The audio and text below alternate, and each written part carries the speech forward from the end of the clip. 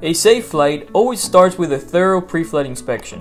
In this video, Easy Flight will show you how to pre-flight a Cessna 172 SP following the steps prescribed on the aircraft's operating handbook. Remember that according to federal regulations, it's the responsibility of the pilot in command to make sure the aircraft is in an airworthy condition prior to any flight. We will start off by checking the required documents in the aircraft by using the acronym AERO. We will begin with the airworthiness certificate, making sure it shows the correct tail number. Then we will check the registration certificate to confirm that it's not expired. For international flights, a radio license will be necessary to go in and out of the 80s. We'll continue with the operating handbook, checking the tail number and serial number of the airplane on its front page.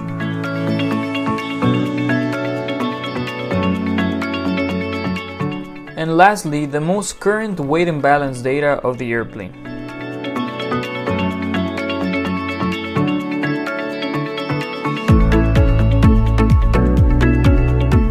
On the cabin, we will do the following. We'll remove the control wheel lock, ignition switch should be off, avionics master switch off, master switch on. We should make sure all of our circuit breakers are in, and we should visually inspect our beacon light, the anti-collision light required by BFR equipment listed in 91205.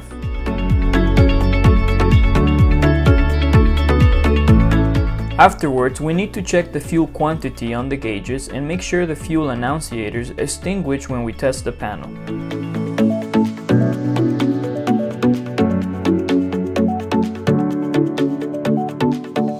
The fuel selector should be on both, and the fuel shuttle valve should be full in. Then we need to extend the flaps, and finally the master switch should be turned off.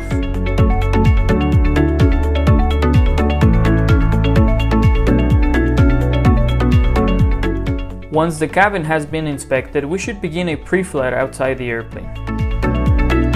We will start by making sure the baggage door is secured.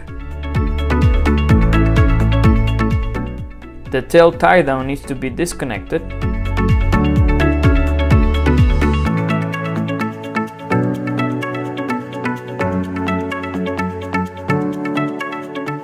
We should check the control surfaces, freedom of movement, and the security of the connections.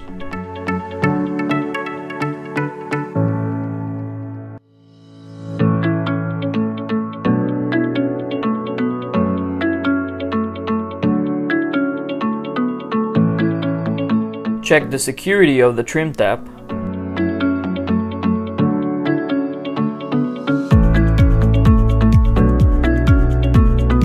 We should also check the security and the condition of the aircraft's antennas.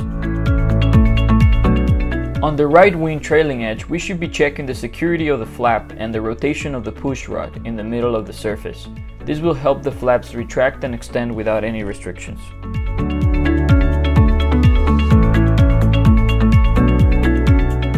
We should now check the aileron freedom of movement, and we need to make sure all the connections are secured.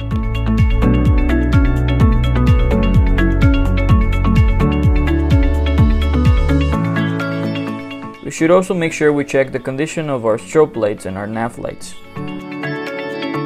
And the next step will be to disconnect the right wing tie down.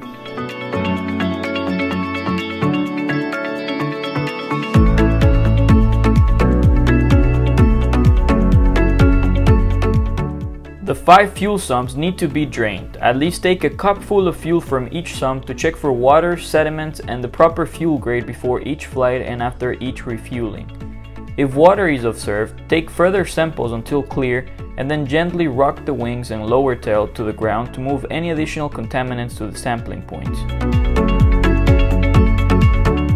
If after repeated sampling, evidence of contamination still exists, the airplane should not be flown. The system needs to be purged by qualified maintenance personnel. We should now drain the valves located at the bottom of the fuselage. We will start with the fuel selector drain valve, followed by the fuel reservoir drain valve, and And lastly, the fuel strain or drain valve.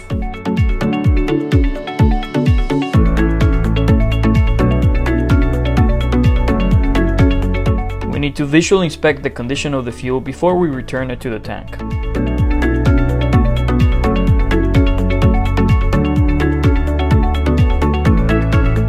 The desired fuel quantity should be observed on the tank, and the fuel filler cap needs to be secure and its vent unobstructed.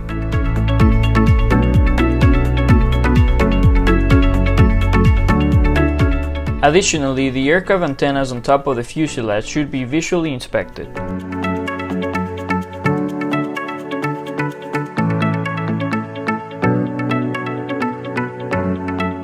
The oil level needs to be checked, and we need to make sure we are not operating on less than 5 quarts. We should then secure the oil dipstick and filler cap.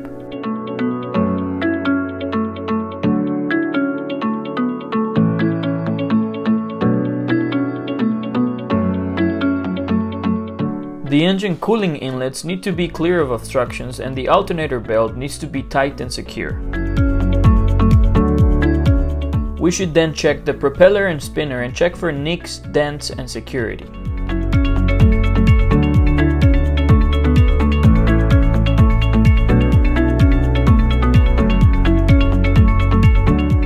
The air filter needs to be clear of restrictions such as dust or other foreign matter. The nose wheel tire has to have proper inflation, and we should check for visible signs of wear. The nose wheel strut needs to show at least 3 inches of clearance.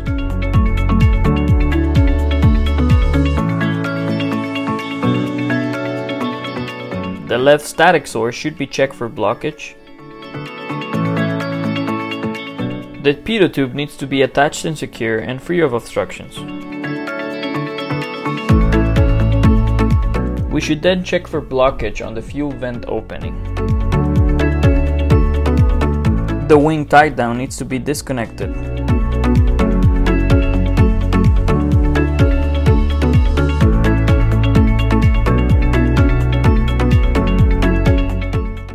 The stall warning opening needs to be checked for blockage. The landing and taxi light needs to be clean and in good condition, as well as the strobe light and the nav light on the left wing.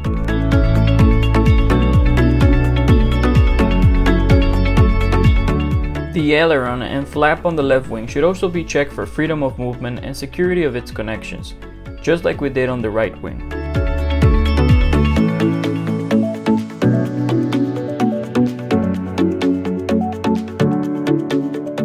We should now drain the fuel from the 5 sumps on the left wing, just like we did on the right wing.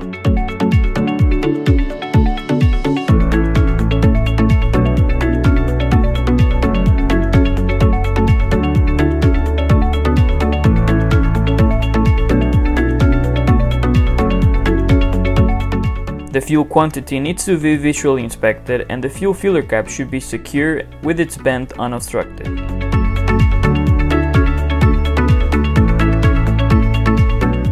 And finally, we need to check the main left tire for any signs of wear that can lead to a flat tire upon landing, as well as the brake lines for any potential hydraulic leak.